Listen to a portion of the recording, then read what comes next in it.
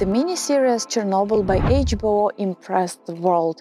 Millions of people from various countries have watched a film about a terrible man-made disaster. There were different feedbacks about the film, but it's clear that the subject of Chernobyl is discussed worldwide. Of course, watching the Chernobyl miniseries or getting to know the town of Pripyat in person, these are absolutely different impressions and different experiences. If you're one of those who have been waiting so long and wanting to go on a tour to Chernobyl, to the zone, and you're interested to find out more about it, stay with me, continue watching, since now we are going to have a walk in Pripyat, the ghost town.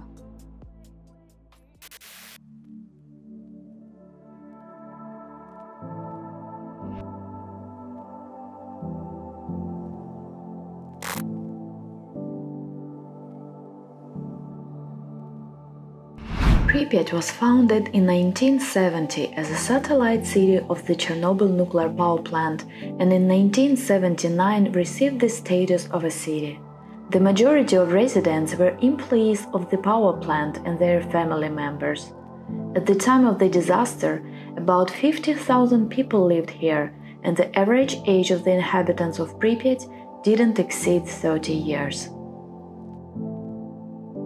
By 1986, Pripyat was a modern Soviet city with a developed infrastructure. It was supposed to become a city of a bright future, a city of dreams, but the accident on April 26, 1986 changed the fate of not only the citizens of Pripyat, but also the further history of mankind. The evacuation started only on the second day after the accident at the nuclear power plant. People were allowed to take only their documents with them, promising they would return home in a few days.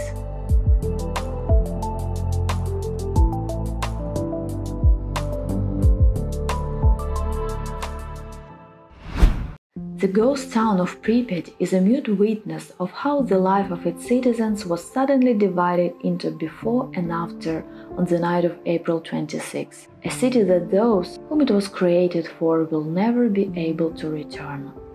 Empty streets, dead windows of buildings, abandoned apartments, trees on the roofs of high-story buildings – this is how the once exemplary Soviet city looks now.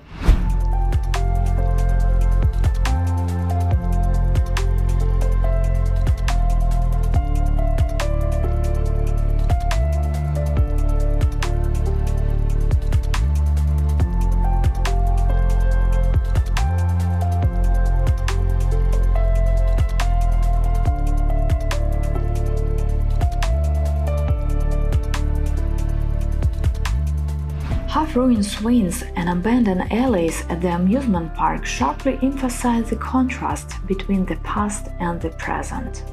The opening of this park was scheduled for May 1, 1986, but it was never destined to receive its guests due to the disaster that occurred.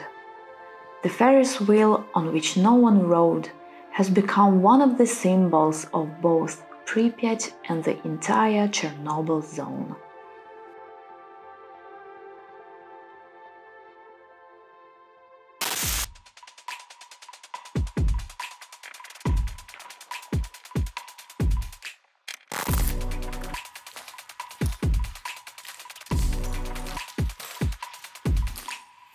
Before the accident at the nuclear power plant, this swimming pool, which is called Lazurny, was very popular among the residents of Pripyat. Its main feature was that even after the disaster, it worked until 1992. The services of the pool were used by local workers and liquidators of the consequences of the accident, because this place was the cleanest in terms of the radioactive background.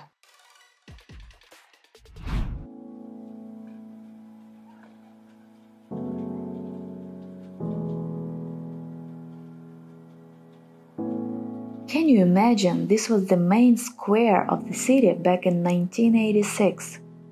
There is a hotel Polissya. In front of it you can see the supermarket, which was quite modern at those Soviet times. It was a central place where people were hanging out. Now it is no longer a city of people. It is a city of nature, silence, and sadness.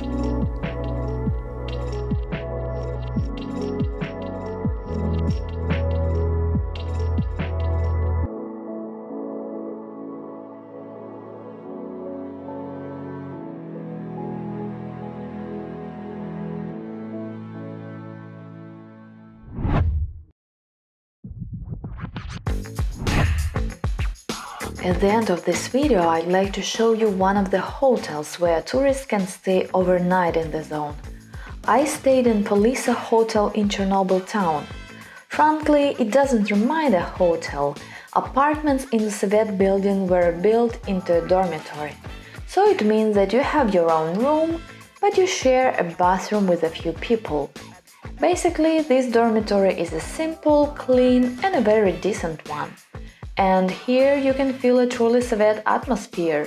So don't expect anything fancy and just enjoy your stay in Chernobyl.